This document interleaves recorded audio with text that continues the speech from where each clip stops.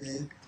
So, as you know, I'm shy, so I'm working on that. But we're going to do it verbatim, meaning every part of the deal is going to get addressed today, because some folks want to quit being a cross-dresser and other folks are at a certain level and they want to move on. But the big deal is, you guys, I never shut up all day. So you got to say, hey, Pat, you got a question. I mean, don't feel bad about stopping me and asking. Some of you guys already know how that works. But what I want to show you first, you guys get behind me on the other side of these logs, because the folks that are roosting need to be able to see too. And say to you guys, if you got a question, just say, hey, because I'm sure somebody else wanted to ask you. Now, the reason I'm in a halter is because the fact is, to make a bridle horse, and what I call a bridle horse is a spade bed horse, is the end of the story. Okay, putting the bridle on their head, the half-breed is one of the options, because not all horses take spades. It doesn't work. It's the way they're made. If I start my horse Chinaco, if anybody's ever seen any of my videos, he's the one that we're taking from birth to the bridle, all the way.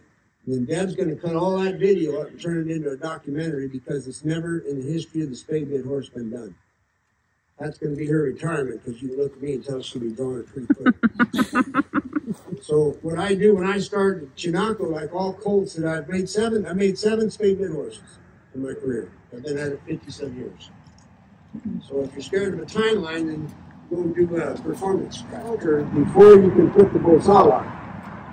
And the myth about the bosal, there's all kinds of misconceptions and things that are wrong. So the easiest way to show you is that I have to have the one range stop. Front feet don't lead. Horse crosses its hind feet.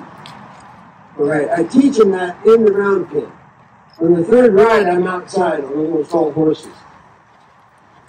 So I have to have this in a halter. I'm going to tell you why I do it in a halter, is because everything you're about to see, if I use my 5/8 bosal, I've been drilling the field. I get them go right off the bat. And what you'll see, you guys, is that the muscle that actually triggers the hackamore isn't being touched by the halter. That's why I don't use the bosal. This replaces the 3/4 bosal.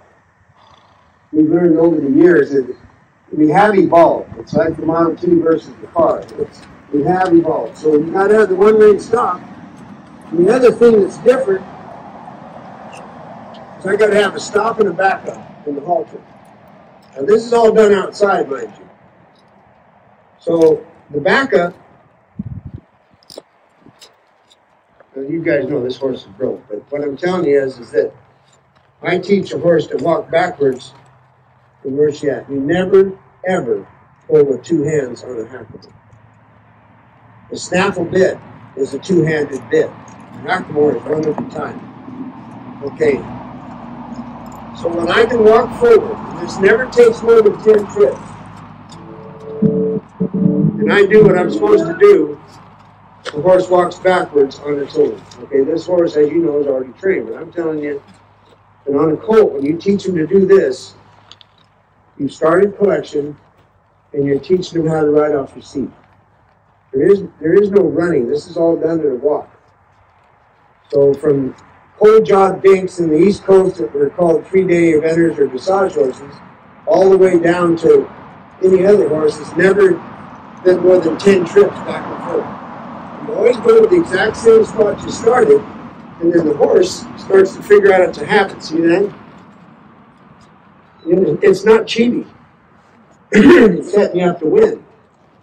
So that's the second thing. I'm going to go out here, and then I'm going to come back, and I'm going to stop right here. And what I'm about to do is from the viejos. Whenever I say viejo, it's from the old timers. To teach the stop, this was done in the morning when they rode out.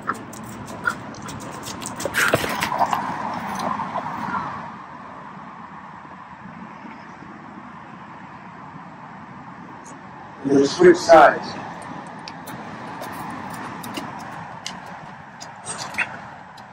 So if you notice, the hind feet stick in the ground. Okay, so what I've done is counter to collection. But it doesn't matter. Collection comes later. But if you can get a colt to stop, and then, now watch when I raise my hand. You pump them hard. Okay, so you exhale, sit down, and raise your hand, the horse learns to stop. So that's the second thing that has to be taken care of. Okay, the third thing. When I have those three things, then I put on the hackle. Because all those run race stops, because you've all rode colts enough to know that you're just yard mowing and yard mowing. And you got a horse that says hell with you, then you got to really do it, a lot of them. And don't do it in both sides. Do it in Holland. Okay, so there's the word tradition. Tradition is very misused because there's the diehard that has to do it traditionally, but he's not driving a Model T. That's how I think. Okay. Tradition means if you go to a traditional spayed bit horse, that means you're going to be roping cattle that are 5 years old and have horns longer than I can reach, and you're able to go out and catch a grizzly bear and bring it back to the ranch alive. I've never done either one of those. Okay, so that's your traditional spayed bit horse. And I'm going to put that one on us, but we got so much to cover with this subject. What I've done in my career is that I try to emulate the early day mission horses, the ones that broke the grizzlies. And I know I'm not going to rope a grizzly, but I want them that handy so that they can jump sideways or move. And then when I go work cattle, this genetics in my horse, and being started the way I start them back to the mission days, then they're handy enough to where I don't have to. I'm sure you heard the boss say, you stay on your horse, Reggie, go get a stick and hold the gate. I don't want to do that. So I try really hard to get my horses handy. Okay, I've got a Lusitano Andalusian on purpose because that's the kind of horse that came over with the conquistadors. That's why I ride that horse, because it goes back to the days of the mission. Okay, the quarter horse came in 1949. That's why the spoon is bent on the spade bit. We're going to talk about that when we have Smoko. We're going to talk about the different bridles. So when you watch a bridle horse and you're making a bridle horse, you really need to pay attention what area you're going to pick. In California, there was no spade bit tradition in Mexico. There was no spade bit tradition in Spain.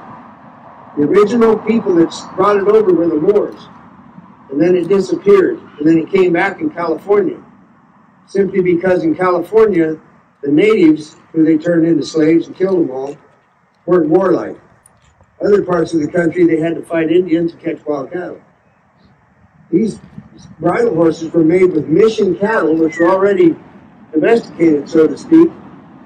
And the slaves did all the work, so the guys that were the sons of the Dons, they had nothing but time on their hands to make bridle horses. It's a California discipline. It's not a Mexican discipline. So that's how this all goes about. It all changed the day of the gold rush, because now the farmer kids in the Midwest and the Dakotas, somebody can relate to that, they took the workhorse, they cut the blinders off, you know, on the harness. They cut the lines, they got on old Dobbin, and they rode to California to get rich. So the guys that I call the viejos, which means the old timers like me, they watched this parade of white people coming with these pitiful snaffles, and they rode away. And they basically ended up in Nevada. And that's why you always think of buckaroos in the Great Basin. It started in California and ended up in Nevada. That's why it's longer there, because that country didn't populate and California did. Now, like I said, any questions at all, good. Now, what I'm going to do is everything else is taught in the hackle-on. Now, 98% of all collection happens in the hackle-on. The final cream is the bit, and that has the horse carry balance. So Gwen Turnbull said it best. She said it's like a ballerina with a book on her head. She's already a ballerina, but now she has to carry a book. That's what happens when you put the spade bit on. It's a finishing deal. So if your horse isn't 99% done when you hang the spade on her, you put the reins on, you miss something. It's all done in the bosal. Okay, the word bosal is the rawhide piece around the nose. Hackamore is the whole thing, headstall, reins, everything. Now, just to break the myth, there is no such thing as Romal. Romal is singular. That's the name of the rein you pick up. The Romal rein has a piece hanging down. That's actually the Romal. The Mexicans separated it and turned it into a quirt. And most guys that ride hackamores have a quirt hanging on their arm, and they can just swing it like this and let it touch the horse. So that's what happened. And when you got a bridle horse, the Romal is connected to the rein. And you never, ever, ever ride a Romal rein with two hands. You don't ride a half-breed horse in a Romal rein with two hands. They're not designed that way. If you do, it means that you skipped a big part and you think you're special, but it's wrong. It's not done. All right. What we have here is a Frisian cross. What happened, you guys, as you can imagine, after the Andalusian horses were here, and then the real truth about the Spanish Mustang, which is a myth, came about, all these other horses got injected into the bloodlines of the California horses. In 1826, the richest man in Los Angeles imported a thoroughbred mare from Australia because the whole thing was match races. Well, that mare, he didn't shoot her after the race. He bred her. Get it? So these bloodlines started changing. This is a Frisian cross. All right. You have taken off the curb strap because you're riding off the side, correct? All right. Come up here. Okay. Now, I don't know if you did it because that's what I did or you figured it out. All right. What's the mouthpiece on it? It's a half-breed, right? It's not a spade.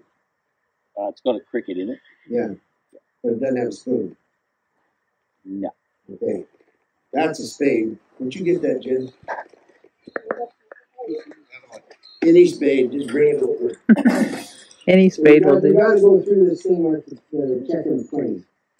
So if you run, look, ignore yourself. You need to show you how this works. Okay, so this is not a spade mouthpiece. When you put the curb strap in the rings right here and you pull back, the curb strap tightens and that's what actually stops the horse. That's a half-breed bit or a Western bit. That's how Western bits work. Not a spade. Okay. The Bosalito, which is what he has, means small bosal, and it's a smaller diameter because he's worked his way through the bigger diameters. So, here's how you find out where you are. You're about to find out. If you guys would back up 10 steps, please, with some kind of dignity, and watching the collection of your horse, relax thereof. Good on you. There's the grass horse there, he don't care. That's good, right there. Now, I mentioned coming in. If you seriously want to learn something, you need to come in now. Come over here.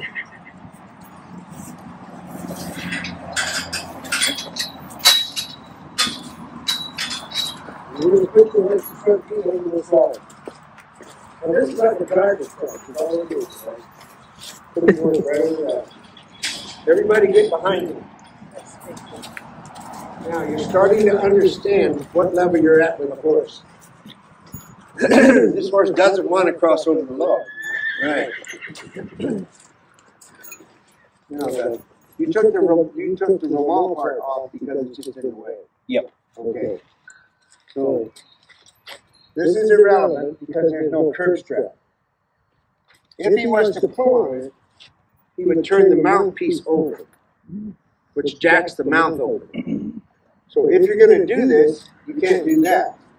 But what you can do is run your saddle string through here, the other side, tie a square on, and leave it alone. Because that has nothing to do with your riding. Just leave it. Yeah.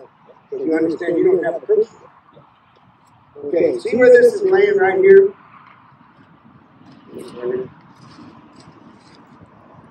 Right here is this muscle. It's as soft as the edge of your hand. It tells you about a massage. That's how it works. When it rubs this muscle, that's what the cue is for the horse to ride on. Okay, this bolsonito is a little bit too wide. I'm going to squeeze it with my fingers. There, now see it? Now watch. See it rubbing on the hair? Yeah. Can you guys see that? All right, that's the way they work. If it's like this, and it goes all the way to here, it's not placed correctly. So as you can appreciate now, 10 minutes in, it doesn't bother me if you want to leave. It's just like watching a turkey. All right, now you're going to side pass. And what you got to watch, if this horse is ready to move on, his hands should not move. He's going to be riding two-handed. All right, now to start off, you drop that as I started to see. Because if you hold that, when you move this hand, you're going to take that one with it. That's why you can't have this, unless you've got a really big bubble in there. Now you're independent. So what happens in reality is he's going to close his hands from the rein, and he's going to sit up, look to his left, and side pass. Listen, there's three rules. Your hands can't move, your feet can't stop, and you can't touch a log. Goodbye. Halfway down. No pressure. Now he's clearing his teeth because he had a pie on the way with him. Chicken. Very accurate with his feet. Now watch how high the bolsonito is going. All right, now stop, please. Walk the rear end through the hole. Get back on the log. And then side pass our way. Okay. What you got, now stop. What you got is the bolsal isn't fit correctly. It's too loose. What he's losing is that time of the field. If it's tight, there's the field right there. Now the good news is he's done a really good job on this horse. It's mechanical. So this needs to be half hitched again and closed. And then when you touch that skin, the horse will drive up. Yep. Okay? Yep. So that's what you need to change. Take that off. Yeah. Make it smaller across. This is the spade bit. If you look through the rings, you'll see what the angle of the spoon is. This is where it gets confusing because you say, which one do I get? Well, I need to see the horse. But the thing is that you got to know that the throat latch distance around here is typically what dictates the angle of the spoon. And the genetics. The quarter horse typically has a bigger throat latch than a thoroughbred. So a thoroughbred will bridle up straighter up and down. That's how it works. But what you're doing is this bit isn't heavy enough for the horse to be effective to balance it. You know what I'm getting at? The way a bit's supposed to hang is like a pendulum. And it's just supposed to be straight up and down. You can go like that with a swing. That's where you're headed when you make a bridle. All right. This isn't a spade bit horse. It isn't there, but it could be. You know, as good as you got things going, you can make it. Now, you folks look at this bit and look at this horse. Okay. This is on the tongue. I'm going to turn him around. So when you pick up on this, when the bit turns, that leaves the tongue. That's how a spade bit works. That's how subtle it is. If you come all the way to a tight curve strap, you're not there. So you got to know in your heart that when that does that, you got him. Remember, a snaffle you can pull even, a hackamore you never pull even, you bump. So this horse, as it backs up, either has been trained and or is anemic, and the head goes down. So you're going to put your hands straight out, and you're going to bump straight up. Still in your chair. Now back. Bump, bump. There. Keep bumping. Bump harder. Straight up. There. That's a bridled up horse. See the difference? That's how long it took. You can go home now. But the point is, it's about your hand position And most horses in the horse show world, you know, they bump them and they make them put their head on the ground. So we have to get real radical if they've been taught that way, because they'll put their head on the ground. Okay, it's all a communist plot. None of it's any good. All right, so walk back up here, please, one more time. Now, here's something that nobody has. Anyway, this is what you have a problem with. When you ask this horse to walk backwards, you're going to have your hands up, and you'll solve all your problems. You do not ride that way until you see me again. This is temporary. I made the mistake of somebody 10 years later, and they're riding around like this. The key to you, my dear, is to hold your hands up, no bend in your elbow, and exhale, because you hold your breath every time you move your horse. You know what that means to a horse? It means fight or flight. If you exhale, you're telling them, this ain't a fight, partner. So as you exhale, you put a dish in your spine, get your hands up here, and then don't bump them this time. Go ahead and do it. Hands straight up. There, thank you. Don't bump. Higher. And watch the nose. There it is. Now drop the rein. Drop it. Let go. Drop it. Drop it. Thank you. I thought you meant get going and drop. Set it down. And I'll tell you when to pick it up. Watch the ears, you guys. This horse is changing its mind. It's not listening to her because it's off. It's cocked out. Now, just hang on a second. Now, reach for the rein. The time it takes for that ear to come back is how dull your horse is. So the reality is on a colt, as you reach, you've just moved your entire skeleton and the ear comes back. That's how dead this horse is. All right? This is a habit. Don't even try to train it. It'll go away. But please remember that when you're not doing anything, set the rein down. Now, the way I see it, it's the exact same as putting hobbles on. When I set the rein down, the horse goes, I'm done. I don't have to move, I don't have to think, I don't have to do anything. When I put the hobbles on, the horse goes, I'm out, I'm done. If you have good dogs and you say lie down, they're like, cool, I'm out. Even if you got cattle running all over the place, they know it's over. So hobbles and that are what work on a horse's brain. Isn't it? Now, ask me a question about your journey. What do you want to? I would like to try and get to a bridle horse. Okay. All right. Your horse is going to be, how old is it? Okay, it's going to be a half-breed horse. All right. Now, folks, you see how small the head is. And you see the throat latch here. It's got a clean throat latch. This is the vertebrae that isn't working because of the arc that you need. That's the part of the horse that needs to be fixed. To fix that, you've got to change this top line and make these muscles stronger so the horse will carry the bit. That's why the bit is so heavy. See, you need a heavy bit, 2 pounds at least, so it'll carry it. All right, so we're thinking bridle at the end of the story. All right, which means you'll ride one-handed. All right, put your horse back. And drop the rein. Now, do you rope? Yes. Okay, you're going to die. Well, it's just a matter of time anyway. What the hell? I don't care how cool it is. You never, ever put this around the horn. Okay. Okay, because when you dally that Makati and that horn, and I've watched it, it's like reeling in a fish. The Makati goes around the horn and the horse flips over backwards. Put your horse back. So you only got 970 to go, get it? Yeah. That's how you make a horse. And to solve the problem on the Makati, you put the rope right through the very underneath your puckett instead of on the side, and it'll lay against the neck. And that's why everybody gets sick of it. It's always hanging down in the way. Here's the problem.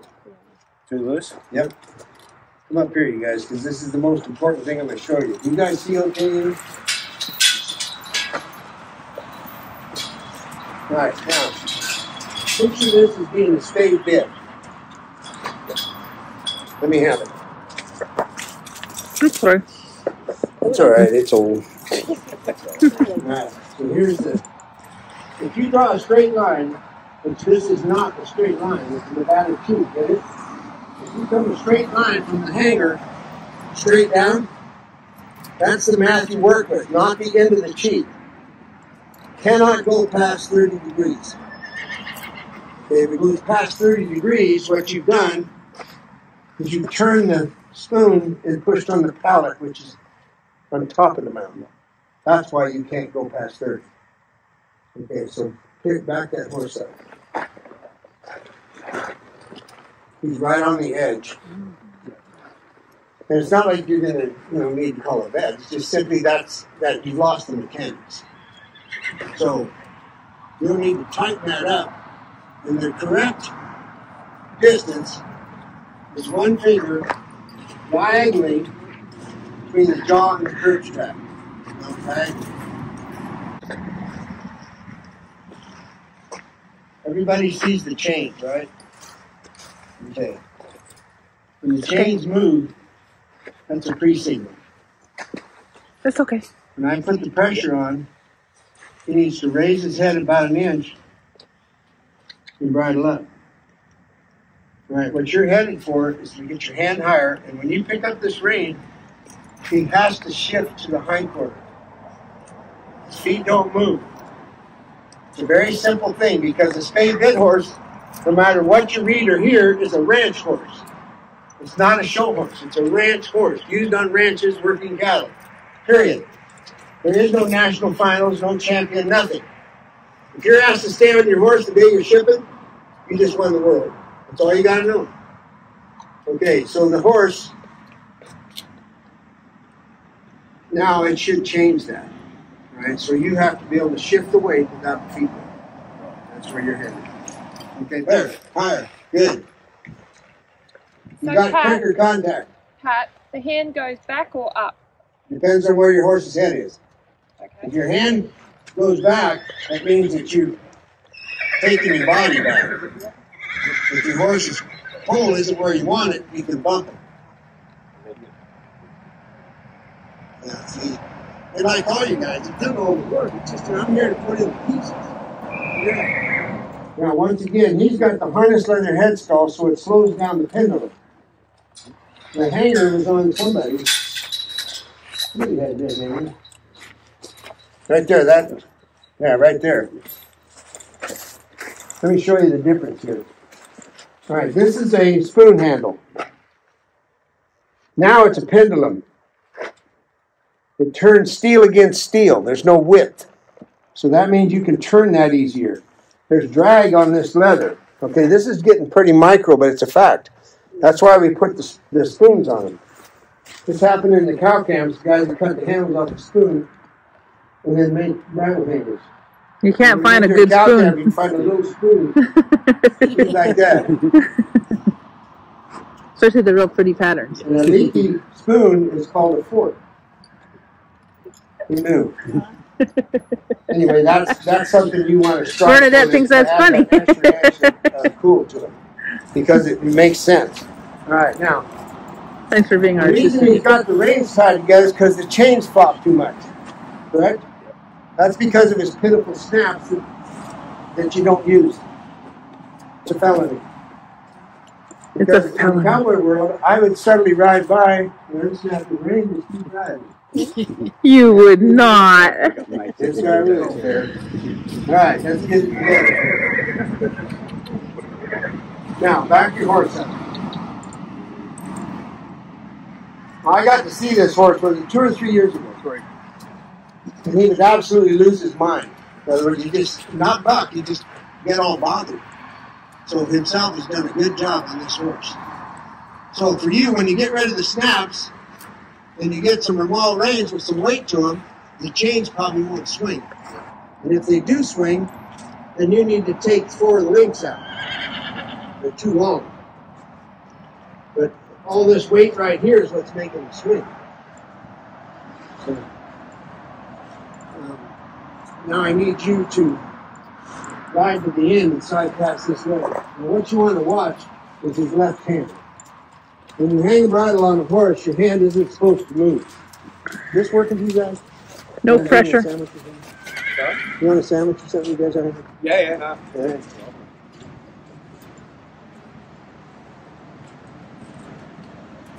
Now stop. Back up. Whenever you get on the logs, you always step over the log. Don't try to side pass onto a log. You're 50% done.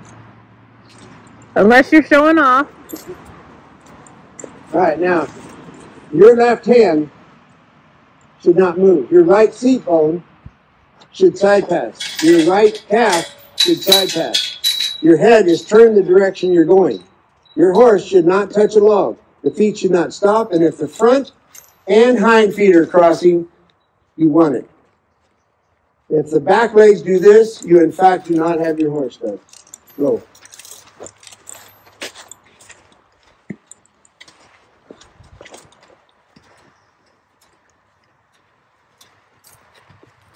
Okay, he's using his spur. Yeah, what he's been doing, he'll get the side pass going, but then he loses his squareness. It's like the front goes quicker than the back end, so I'm trying to catch it up. Okay. All right, so now do me a favor. You guys ever see the tour guide at Chernobyl? Okay, doesn't matter. Now, this time I don't want you to use your spurs. All right, you have a straight line. Where's English at? Between your ear and your ankle, correct? Okay, if you have that straight line, don't use your spur and simply move your right leg back and see if you can straighten the horse out. Is it the front end stopping or the back end going crooked? Do you know? Chicken and the egg thing? I think the front end is just going quicker. And Okay. then we slowly veer off. Then when you start, move your leg back. Try to do it without the spur. You guys, the spur is a tool that needs to be just worn, not used. Slide your leg back towards the back cinch. Your entire leg. There, you just did it. Now, if you can see it, you guys, one of the reasons why I wanted to slide his leg back is because if he does use the spur, he's going to kick the back cinch. It's a dead cow.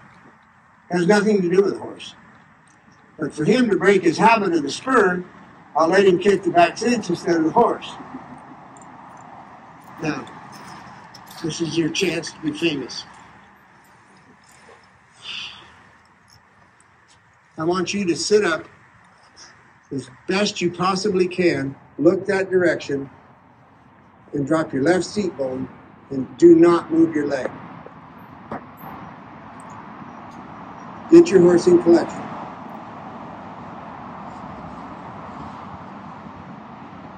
Don't move your leg. Okay, now stop. You see how your horse can do it anyway? You're doing more than you have to. Almost everybody does that ride horses. You've done a really good job because I know this horse. I remember. So now I want you to pick up your horse again and move your left leg back 4 inches. Your left leg. Now pick up your rein. There. You feel that? Okay. The point is, you guys, is that horses are sensitive and people are not. He's better than you think. So allow it. You know, be happy for it. You put in the hours, man.